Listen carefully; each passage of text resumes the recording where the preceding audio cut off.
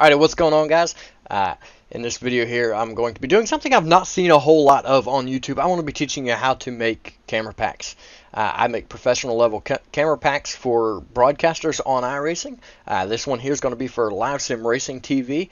Link will be in the description to watch the broadcast that it's actually made for. I hope this video helps you out with any questions that you might have, and hopefully it helps you with maybe your personal streams or your personal broadcast if you're a broadcaster, or maybe even just, for you to be able to sit back and watch your own races back over and have the best professional quality cameras available. So we're going to go ahead and jump right into it. So the first thing you're going to want to do is you're going to load into a test session or even a replay of the track that you're going to want to make the cameras for. If you're loading into a test session, go ahead and hop out on track. Turn, 4 or 5 laps. I've turned 4 laps. You see it over there on the left side of the screen. I'm at Richmond Motor Speedway with the Cup car. I went ahead and I turned a few laps out on the track. Obviously, I'm not running a setup that's made for Richmond, so it's not like I made a fast lap around the track. I just made a few laps. I made some nice slow laps. So really and truly, the slower the lap you turn, the easier it's going to be for you to make your camera. So once you've turned those laps and you've done everything, you want to come back to the replay screen, which is this screen right here. You're going to hit Control F12, and it's going to pop up this menu over here on the right side. So you're going to notice that I'm on the scenic cameras. Now that I'm on the scenic cameras, the first thing that I'm going to do is I'm actually going to come in right here. And now that I have hit Control F12, I brought up this menu over here on the right side. I'm going to go ahead and I'm going to click Group. And now I don't personally like scenic cameras. That's not what I use for scenic cameras. So I'm going to go ahead and click Delete. That's going to throw me straight to another camera. So after I get sent to another camera, I'm going to the camera that I want to use for scenic. And for me, that's going to be the blimp camera. I have to actually duplicate this camera. One of them is going to be scenic, and one of them is going to be focused on the cars on the track in a certain group for things such as wrecks and things like that for the broadcaster. Hey guys, just want to give a quick shout out to iRacing. He is a promoter of YouTube channels, Twitch channels, Facebook streamers. If you're a streamer or a content creator of any kind and you want to push your channel to that next level, or you want to get that channel up and off the ground, check out iRacing on Fiverr. The link is in the description. Make sure you go check him out. He does fantastic work. He's one of the best in the business. We'll get back to the video. The first thing I'm going to do is, now that I'm over here on this camera, I want to go ahead and click right here where it says Static FOV. It's the very first one with a slider, and I'm going to click Zoom on that. You'll notice now the camera's way up in the air, and I just want to bring that right back down. So now that I brought it down, I feel like I'm at a comfortable range right there where I can see a decent amount of the field. Maybe even bring it back just a little bit so we can see a little bit more. So for this one right here, I'm going to run it at about 8.8. Maybe even that up at an even 9. So I'm going to go ahead, I'm going to minus that out, and I'm going to hit 9.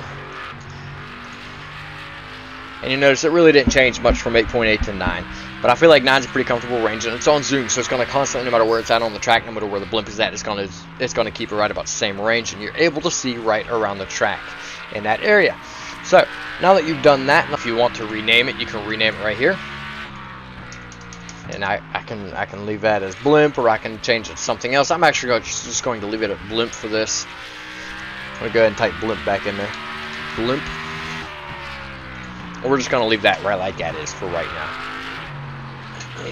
But what that does, that changes the name of your group. It changes it down here. Now you notice after I hit the delete button on scenic, scenic is no longer here. Now I want to create a new scenic camera.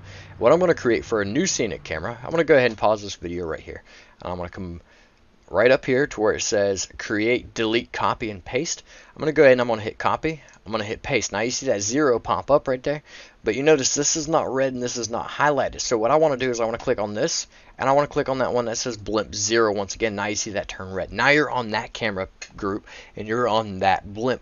As long as this down here does not say the same thing as what it does on the original one, this one right here, you'll notice there's no 0 afterwards, and there's no 0 after that one there. You want to keep a close eye on that. If you don't keep a close eye on that, you end up editing 2 cameras at the same time and you end up messing it up.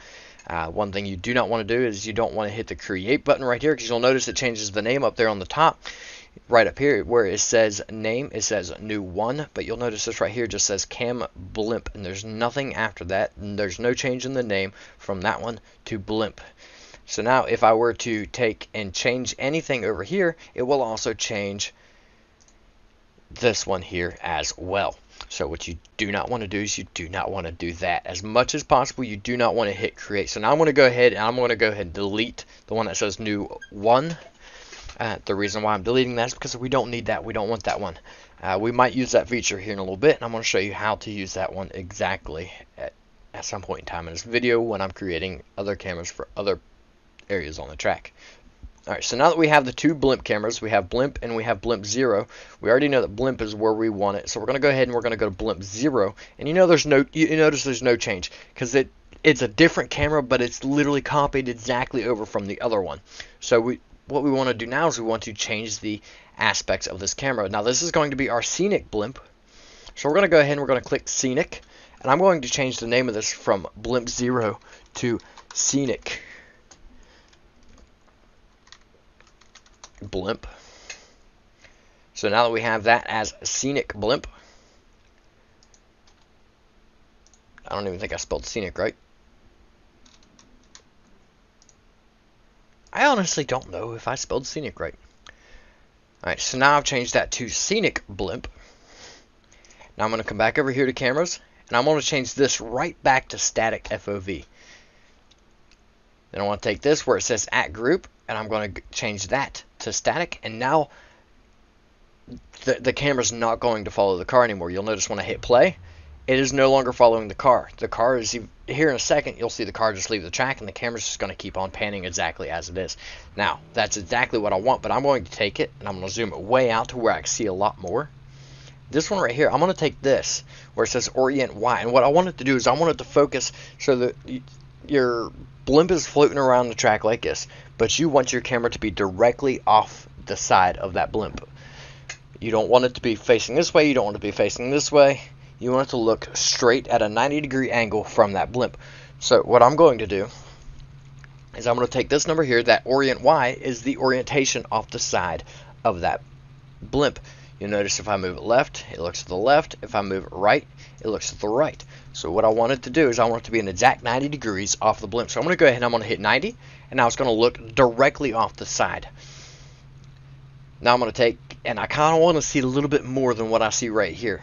Now, it might be different for you, it might not be. But I want it to see a little bit more, but I want it to be down lower to the ground. Down here, right here where it says offset X, offset Y, and offset Z, I'm going to use the Z to lower it down closer to the ground.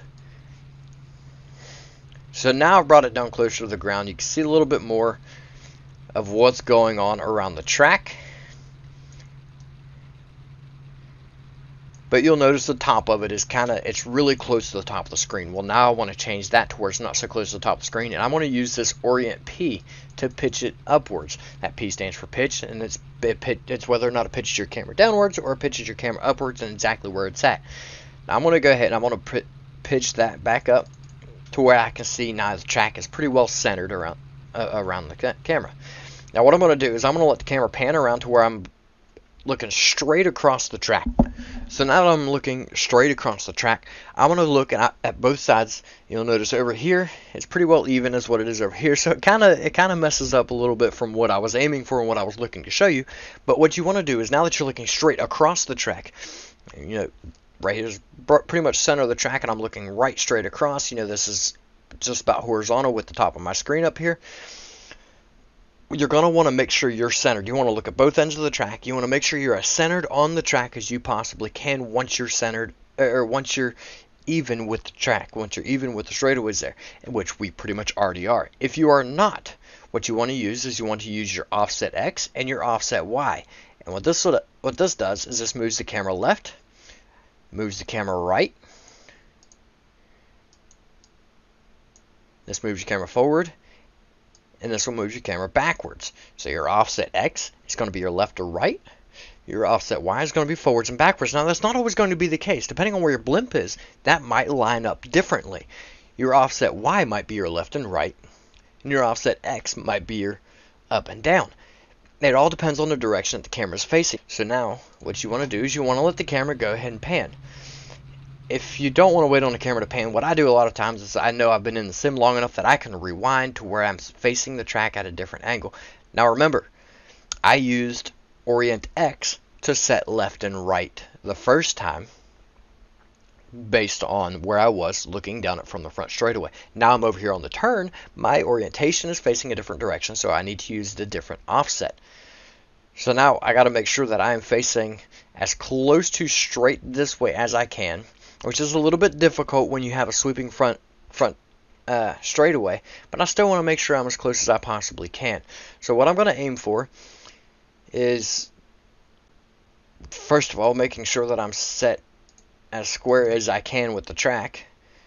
And I'm going to say it's probably right about there. What I'm going to aim for is I'm going to look for some kind of marker that I can use as the center of the track over here. Now mind you, this side here sticks out way further than this side here, so it's going to be a little bit to the right of the screen. Well, if you don't want that, now you're going to use the Orient P, and you're going to send it to the left, or your offset Y, and you're going to send it to the left if you want to center this up. And I'm going to take a look at this over here to the edge, and I'm going to take a look at this right about the same spot over here to the edge. Well, now I've pretty much, in a sense, I've got a center based on where the furthest parts out are on my straightaway. And I don't want to go off this right here because you're almost bubble glassing it. You're almost fisheyeing your spectrum here based on your distance and your zoom from your static field of view. Now for what I'm doing, I want this to be more with, I'm looking at this right here. You see there's a little notch right there in the grandstands. I'm going to use that as my center. So I'm going to go ahead and bring that one over here. And I usually use the center of the E and the S on test. For my center, you might need to find something else. So now that's pretty well centered right there. So now I'm going to let the camera pan. I'm going to make sure that everything looks square. But I'm going to do this and rewind. That way I can watch it all the way around and I can make sure that I can see everything. Using rewind, I can see it a little bit quicker. So now everything looks good on my scenic blimp. It's exactly what I want. I've checked this little box that says is scenic group, so now that is my new scenic camera. Anytime there's not a car on track, or if I just want to go to where I can see everything and I'm just looking at a scenic view, I now am using this. So now what I want to do is I want to go ahead and click save. I'm going to come over here where it says track cam, and I'm going to go ahead and minus this out. Now for me, I'm making this one for a broadcast company called LSR TV. Like I said, link will be in the description for that if you want to watch the broadcast this is used on. And I'm going to go LSR TV, and I'm just going to name it Rich for short, Rich 2021, and I'm going to click save. Now I'm not done. But what I've just done was I have saved it and I've got my files. Now I know no matter what I do, my scenic blimp and my at-car blimp are not going to change. Now you'll go here, you click on blimp, and now you see that the blimp has not changed from what I set it to before. Now the next thing I want to work on is I'm going to come up here to TV1. I'm going to look at TV1. I'm going to see if it's exactly what I'm looking for. Now what I'm looking for with TV1 is I want to turn this one into a focus camera.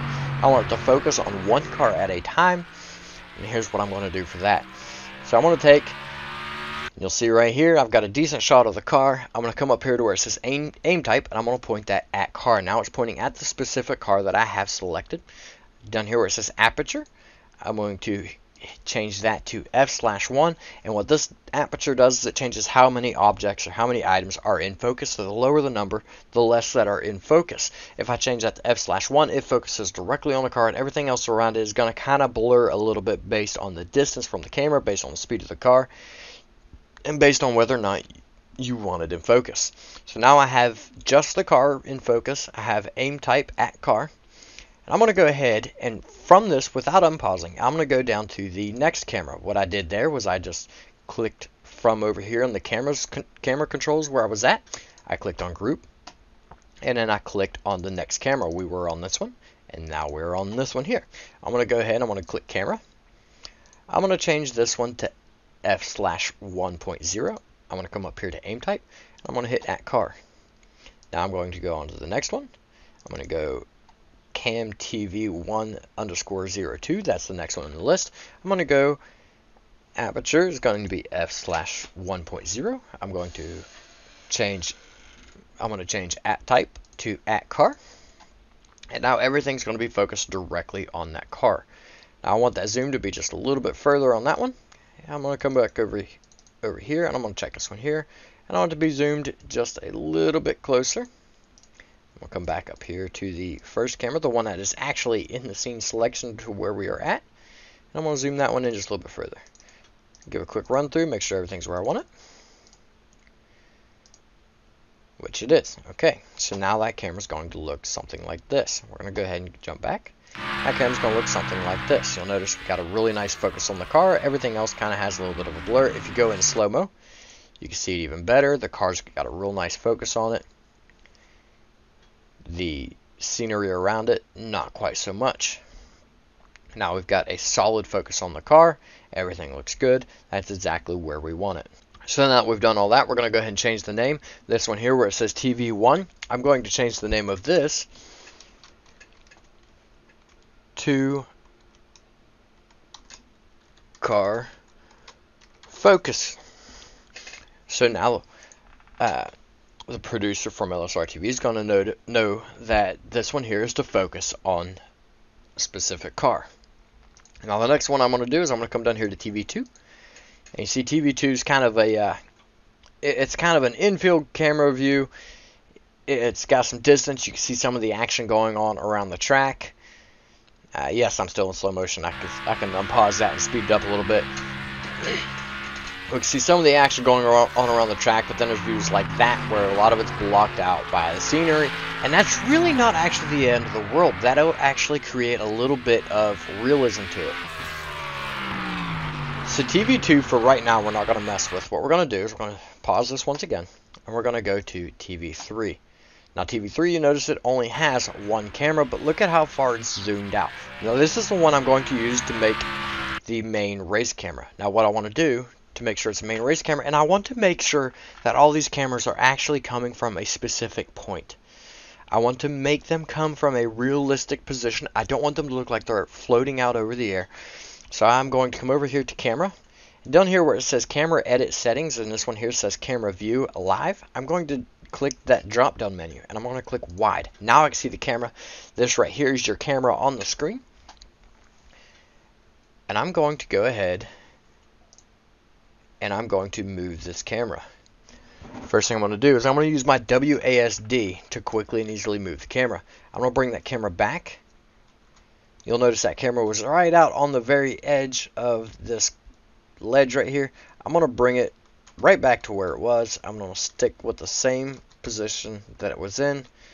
And no, this is not the camera that we are looking at here. That's not where it used to be. That is a different camera. What that one is there for, I mean, it was in the same position as what this one here was, but it was not the same camera. So I'm going to move this one to right here, and I'm going to lower it down. I usually go off these rings. You see the shadowed ring right there. The camera's not quite in focus, but that is quite alright. I'm going to use those camera rings to make it a tripod. There we go. Now it's in focus. To make it a tripod height. And I'm going to bring it up just to where it disappears. So you show it right there. I'm going to bring it down. And we're going to call that a tripod height. Now I want to move it forward just a little bit instead of from back here, because you see these poles from the lights right over here. Well, those are going to end up being in the camera shot. I want this camera here to be able to go all the way around the entire track, but I also want it to look real. I don't want it to be back here where you're not going to be able to see past the poles. I want to bring it up here so I can see just past them. So now that I've got the camera where I want it, I'm going to go back to live, and I'm going to see what that looks like from this view. Right here where it says static field of view, I already know that I don't want it to be a static field of view because I want to get it close up. I want to be able to see the action on the track all the way around. I don't want to have to look from forever away and be squinting trying to see what the number is on the car and know who I'm watching. So I'm going to go ahead and I'm going to click static. Click the drop down menu beside static. I'm going to click zoom. Now you see it's just zoomed way out, and that's not what we want. So we're going to go ahead and we're going to bring this in. We got to unpause that so that we can actually see. We're going to bring this on down. Bring it down just a little bit more. Alright, now you can see we can actually see the car. We can see the number. Sort of. I don't have the best number on the car, but you can see everything there just a little bit. And we can see everything as it goes all the way around the track. Alright, so now that I've got my TV3 cameras, I'm going to use this as the main race. So I'm going to go ahead and change the name of this so he knows what it's for. And I'm going to change it to main race. And I'm going to go ahead and throw a 1 up there. Actually, no, I'm not. I'm not going to put the 1 up there. We're going to use that as main race. I'm going to go ahead and click save. I'm going to click on LSR-TV Rich 2021, and I'm going to go ahead and click Save. Yes, I want to overwrite, and I'm going to do that each and every time I make another group. So now that I've saved that camera, I've got everything ready there. I'm going to come back over here to TV2. Now what I want to create with this one here is I want to create like an infield manned camera.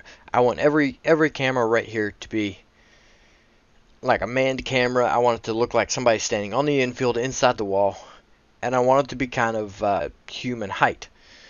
So each and every camera in this group, we're going to go ahead and we're switching over to the first one in the group. I'm going to click here. I'm going to go wide. I'm going to bring this one down to a manned height. I'm going to bring it over here to a realistic position. So you're going to be pretty much just inside the wall here.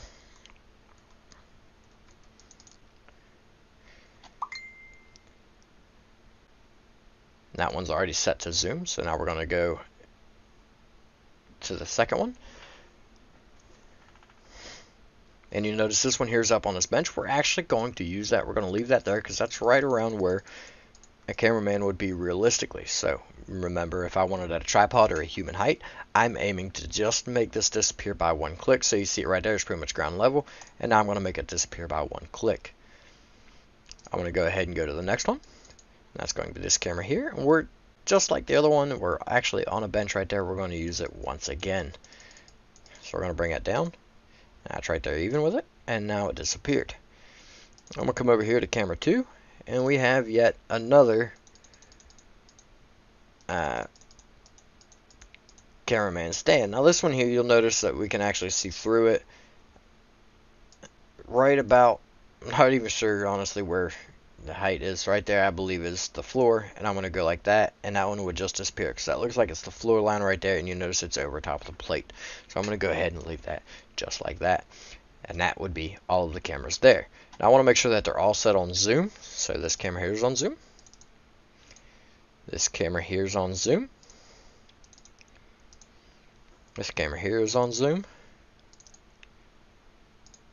and this camera here is on zoom. Alright, so we've got everything that we want there. We've got it exactly how we want it. We're going to go back to live. We're going to go ahead and jump back to lap number 1. And we're going to watch all the cameras come through. And we're going to make sure that they are all in focus. We're going to make sure that they're all good. Now one thing I just noticed right there was you see these rails and how they're kind of cut off right there. Well, I don't want them to cut off. On the broadcast, I want this to look as realistic as possible. So I'm going to take my near plane bias, it was right here, and I'm going to slide it all the way to the left, and you'll notice that pieces everything back in. If you take it to the right, everything starts to disappear, and the further to the left you bring it, the more that comes back. Well, I want it to look as realistic as possible, so I'm going to let as much scenery be there as possible. Now I'm going to let the car roll on around. Everything looks good there. I'm going to go ahead and bring the near plane bias all the way over. That way we're not cutting anything off there either. Alright, there's a good one, but a lot of stuff's probably getting cut off. So yeah, I know we've got a pole right in the way, but it's alright. It is okay. We're going to go ahead and leave it there because you're only going to be there for a split second when the cars are at speed, and it looks more realistic that way. This one here, I'm sure we're probably honestly missing a lot, seeing as it's coming through the pits. I'm going to go back and we'll double check. Alright, so now everything looks smooth. We'll go all the way around. Now we'll move it back to the next camera. Everything looks good. This one here's already got it all the way up. And that is that camera there. Now, mind you, I just took an iRacing camera and I did small adjustments to it, so I didn't have to change the shot range. I'm going to go ahead and I'm going to rename this one here Infield Manned. So all the cameras on the infield, and they're about human height. They're not way up in the air anymore. They're all down at pretty well human heights, as if they're holding the camera on the shoulder or they've got it on a tripod in front of them and they're following the car around, which is probably what they would have.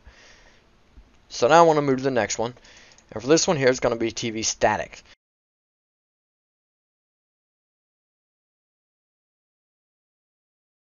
Then right back to where we started. So what we're actually going to do is we're going to go ahead and watch the car go around for a lap, and when we come back to this camera here, we'll know that we've got them all set exactly how we want, and then we'll move on to the next group. Alright, so now we've actually come right back around full circle to where we were at. We're going to go ahead and hit this. And TV mixed really isn't a bad one, but one thing that we do not want to do is we do not want to use the onboard cameras that we have. We have camera gearbox there, and we have camera nose there. Well, we don't want to use those, so what we're going to do is we're going to highlight them. We're on camera gearbox there, and we're going to use this arrow right here to send it out of that group. Now we're on camera nose, we're going to use that arrow once again to send it out of that group. And then everything else is going to be pulled out of another group, every other camera in this selection. And then we're actually just going to leave that because pretty much every camera in there is already been changed to a new camera. Now, the chopper view. We don't like the chopper view. We don't want the chopper view. We're going to come over here to group. We're going to delete.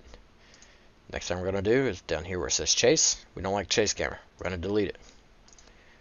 Far chase. We don't like it. We're going to delete it. Rear chase. We don't like it. We're going to delete it. Now, everything is set. We've got our cameras. We've got everything set. What we want to do is we're going to go save track. We'll save it again. Now we've got our focus on car, our infield man camera, main race, TV statics haven't really changed. Our start line, our photo finish, pit cone, our TV mix, that's a whole bunch of different cameras all mixed into it. Our pit follow 2, pit range, which is both of our pit follow cameras into one to where it automatically change. We've got our blimp camera where it focuses on the cars, and then we've got our scenic blimp. We're going to come up here and we're going to go ahead and click on the 1, so that way it resets back to the first lap that we turned. And we're going to go ahead and we're going to run through our cameras. So we're going to go to focus car 1, and we're going to make sure on lap 1, we're going to make sure all of our cameras are correct.